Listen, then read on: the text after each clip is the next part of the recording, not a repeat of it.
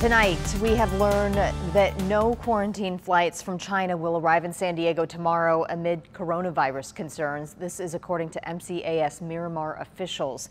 This announcement on Twitter coming just hours after Congressman Scott Peters announced in a release that there would be a flight coming to the base. His office has since corrected that release, saying the timeline was inaccurate. The Marine Corps base is still one of 4 bases listed on your screen that will be used for quarantine of American passengers. Our 10 News reporter Laura Acevedo live from Miramar. And Laura, you followed up with that local father who is still waiting for his family to come home tonight. Vanessa and his wife and 2 children are still stuck in Wuhan, China, waiting and hoping to get a flight back home to the U.S., a flight that he tells me he hopes will come right here to MCAS Miramar.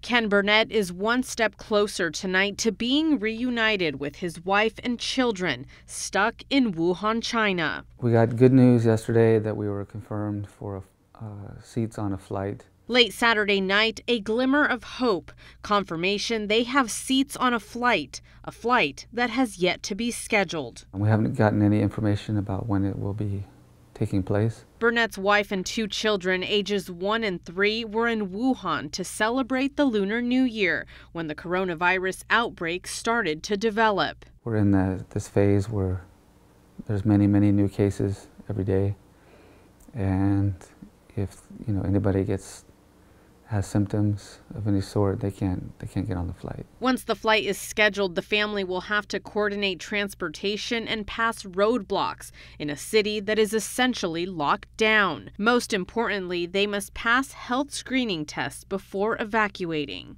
So far they're healthy, they're just inside.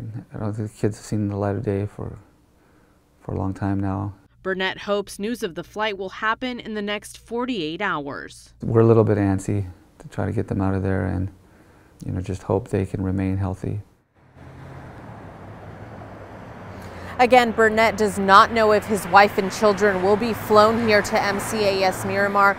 Once those U.S. citizens arrive back into the country, they will be quarantined for 14 days, and on base they will be taken care of by staff from the Department of Health and Human Services, not military personnel. Reporting live from MCAS Miramar, Laura Acevedo, 10 News.